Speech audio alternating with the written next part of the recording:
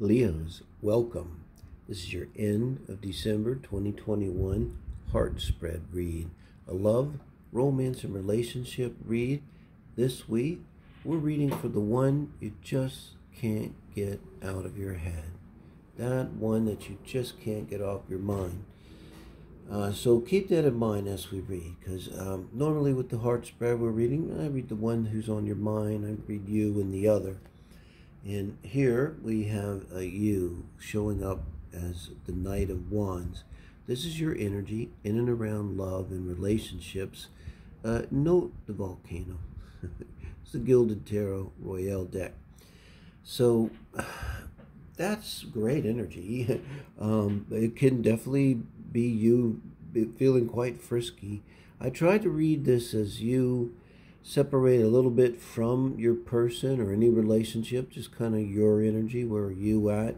And people say, well, I know where I'm at. So, but it helps me get a feel for the flow of what's going on, and maybe helps you think if you resonate with it out of the chute. You have to waste time, but if not, check out the rising readings. It's going to be important for Leo rising. I'll be doing that today along with tomorrow, do the Leo. So that's a year read. So, I mean, I like it for Leo. It shows you really coming in hot, you know. And now the thing is, you're meeting an Aries. I mean, I just think about this, just got to be an Aries here. So Sun, Moon, Rising, Venus, whatever, Aries dominant personality. So there's a lot of fireworks. Here's some complex reading though. Now this card is number 3, and that shows your energy, just how you're feeling about them. That's all. How are they really impressing you? Again, you might say, well, I know how they're impressing me, Dave. I'm trying to really get a feel for what's going on. On the one hand, it's not about male or female either, but I like the fact that someone makes you feel like a king. So on the good side, however this shakes out, they're not putting you down. They're not bringing you down. They're not putting you down, you know.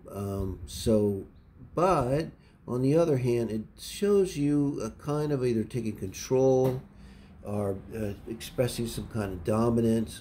With this energy, it's kind of a no-nonsense energy to take with your person. Like, you're just telling them straight up your story. You're telling them about your boundaries. And you, with the King of Swords, you could even be giving ultimatums, you know, in relationship here, or coming across with energy like that. You know, they're being kind of submissive. It's got this Sagittarius energy here with the Temperance card. But they're being kind of content, you know. It's like I get the feeling that you're kind of telling them kind of what the score is and how the relationship is going to go. And you would think that with an Aries, you're going to really butt heads.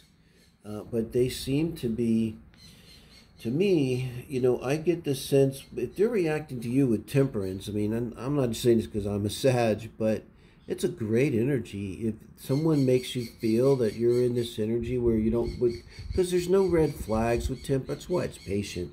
There's no red flags. There's no problems. You're not all worried. There's no, oh my God, when's the next shoe going to drop? You're just flowing, and right, it's cool. That's like the highest vibe of a Sag, you know, where things, a lot of people say, well, guys, Sages are pretty laid back. See, even the Mexican Ravens agree with me that it's true. So it's like, I gotta get the feeling like they're ready to take a back seat to you, you know. I mean, look what you got. You know, you got the Emperor and you coming in with the Knight of Wands, but it's like you kind of conquered the Emperor. Thing about the Emperor and the Empress, you know, nobody's going to get to them and hurt them, but they got a heart, right? And also, you know, you got to them. Like, I'm thinking, like, you could say, well, the way, I'm not saying this is a man, or this could be a man or a woman, but that the way to a man's heart is through his stomach. Well, it's also through passion. And I think that's what you brought. Like, honestly, this Knight of Wands, is the energy of going in and sweeping someone off their feet. And imagine you swept the emperor off their feet. You did that in the bedroom, okay? In privacy. I mean, you're not going to go with the army and sweep the emperor off their feet. So, and they love it. They love it. And I just kind of get, it doesn't necessarily have to be like a shades of gray, but there's a submissiveness to you. Like they might be submissive in love. Like you just melt them and they're just like, okay, you know, I'm kind of like that. I love someone. Never tell people that, you know. But yeah, so now this is very interesting because this is your advice from Spirit for how to deal with them in the relationship. I consider this to be one of the most important cards here. And this is their advice for you in the relationship similarly, because these two cards are advice from Spirit, and now this card is the advice for the relationship as a whole. Hello. So both of you, the Hermit and the Knight of Swords, are looking at this Two of Wands.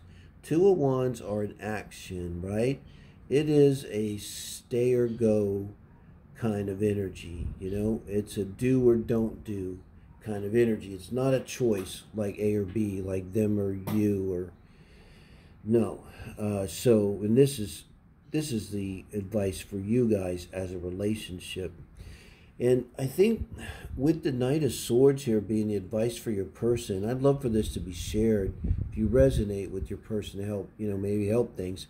So I think Spirit's asking them to be, like you come in with the Knight of Wands, they're being asked to meet your energy and not be so submissive. And I really don't, I hate to even use the word submissive, but be more active. You know, Mars is always, Knights are always Mars. Mars is always action. Mars is always asserting the self. And this is verbally, and let's look at the colors and everything. This is you reacting to them.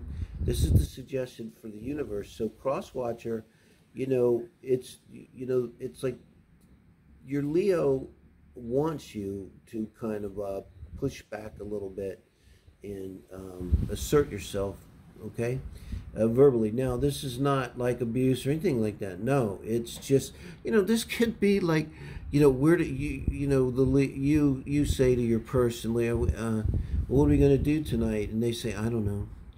Well, where do you want to go? I don't know. Where do you want to go? It could just simply be you saying to the Leo, honey, get yourself dressed up pretty, or dude, you know, fix it up. I'm going to take you out somewhere nice. Don't worry about it. I'll tell you when we get there, you're going to love it. You know, just kind of that kind of energy. I see a real relationship here, by the way. It's complex, you know, it's obviously soul work and everything. And you guys are kind of working around each other. And so really see your advice is about how to grow in the relationship, make it stronger and stronger. And, you know, for you, this Hermit towards them this is very much about, the Hermit points his finger at himself only so that he wants to know himself. He doesn't give really a shit about you. He wants to know, why does he do this? Why does he think this? What's going on? What the hell? He takes this light and he goes into the darkest places and he wants to see what the hell is in there. So this is your advice. It's like the thing about the King of Swords, I don't know if you heard it in my voice, I don't really like it a lot here or here. You know, I kind of understand it here. It's great here as an outcome. It's good here. But it kind of implies a little bit of a bristling kind of energy. It's not really conducive to merging. And now, I got to be honest, you know, yeah, you know, love, probably too soft, you know, and probably in terms of love, you know, it's like I don't like the bristle, you know, Venus Scorpio, you want to merge and everything.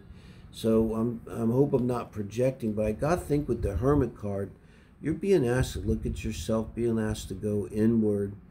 And I think that's to realize that you have this relationship here.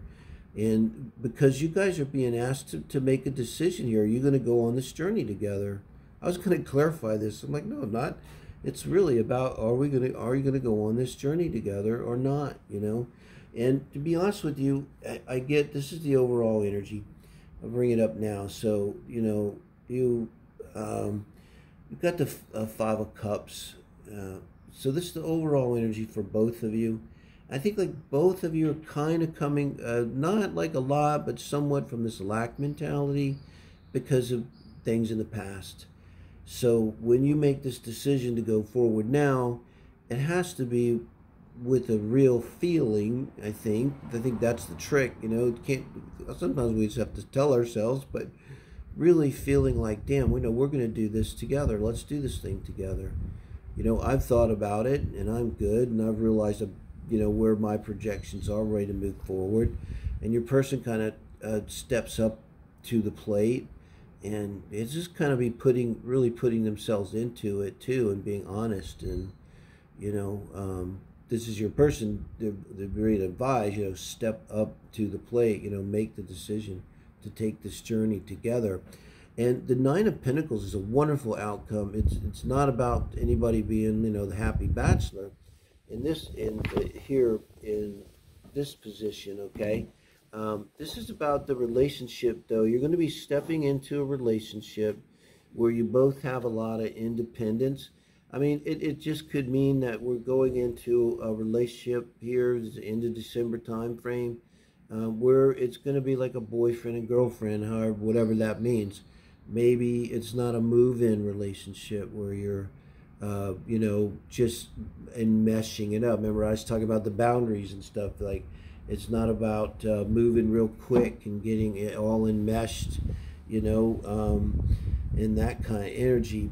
So it's with the Hermit under the King of Swords, it's you kind of understanding why you're putting up such strong boundaries. It doesn't necessarily mean they're bad. It's just about kind of understanding what's going on, you know, and how you're, with this, it's like decide, do you want to carry this forward? What are you going to do together? Like, you might decide, for instance, as an example, with this person that you don't need the boundary that you thought you need, and down the road, so you want to move in and get married, you know, and they may find, they may feel with this Five of Cups being on the bottom of the deck, that they have a hard time asserting themselves because they really fear rejection. You know, it's Five of Cups can be like abandonment issues too. And that can be going on a lot of levels. So we already have abandonment issues, and then, you know, it's arguable whether an adult can really be abandoned unless, I don't know, like you're a soldier or you're on a hike together or something. But, you know, it certainly makes it more, you know, painful and more obvious when it happens. Maybe harder to deal with too. So I like this as an outcome for you. This is a very, say, complex reading. It's showing a process that's kind of ongoing. So you guys might already be moving into this relationship. But I see also the Nine of Pentacles is that you have a solid relationship. It's a, you know, we're in love, we're together, we're getting to know each other, and you know, there's a commitment, each one to the other. And it's really like, I gotta tell you, it's a little corny, but this relationship is each one also loving themselves, also committing to yourselves. So Leo, and probably your Aries person here, you guys are doing this in a very holistic, mature way. There's no toxicity. There's, you know, no codependency kind of stuff going on at all. You guys are coming in like clean as a whistle into this relationship. So I love this reading. Really has one of the best feelings done for a long time. And this is the one you can't get off your mind. So this is not the unattainable one. It's kind of been a theme. And here we are with Leo finally. And I think like this is something really coming together. I mean, I guess this one, you know, you can't get them out of your head because, you know, they're supposed to be there. And maybe it's just taking you some time to figure that out. Go inside and go, wow, that's why. I can't get them out of my head because I really do love them. So let me know what you think, Leo. I appreciate your likes, help a lot. Love you give a comment. Do check out the Leo Rising read. It'll be coming out tomorrow. End of the year read. Love to hear what you have to say about that. Bring in some astrology a little more. And please do subscribe if you haven't. Thank you.